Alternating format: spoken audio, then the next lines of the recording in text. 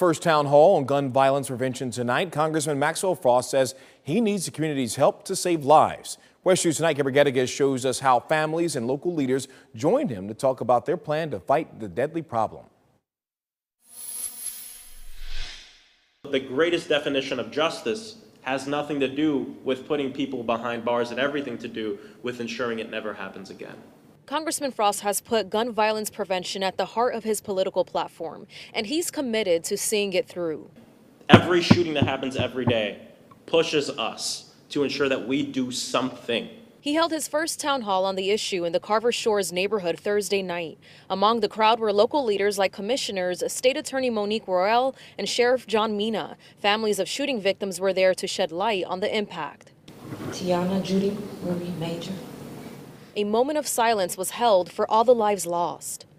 In law enforcement, in the state attorney's office, we can only respond to gun violence after it happens.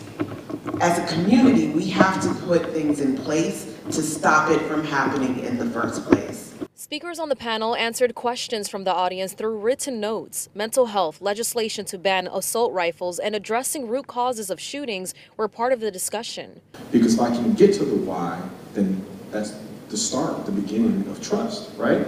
And then I can get to the what's next. What can I do to prevent you from falling into the same circumstances? We heard mixed reaction from the audience. I saw their heart. I saw the passion, even though they might not have had so many answers, but they let me know that they care.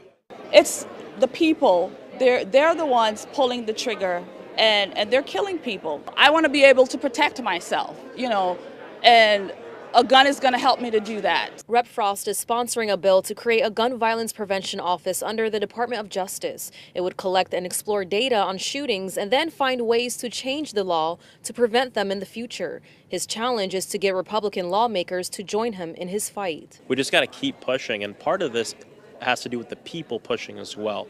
Whether it's protesting, writing letters, ensuring you're voting for people who are actually going to vote for your self-interest and your kids and your community, all of that matters. In Orlando, Sana Gabriel, West 2 News. Representative Frost is inviting people to join him for his next town hall later this month, who hosted at Dr. Phillips High School on June 28th at 6 p.m.